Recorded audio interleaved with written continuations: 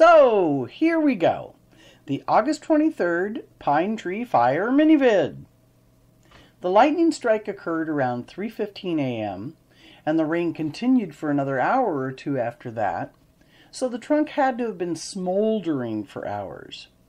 I don't think it actually burst into flames until around 7 or 7:30, because this is what I saw at 7:45 before I drove to Jesse's. Here's the vid that I shot while waiting for Jesse to get dressed and drive over before I grabbed the hose and pulled it into position. As you can see, the flames were confined to the old lightning strike crack that runs vertically up and down the tree's trunk, which is why I didn't immediately call the fire department.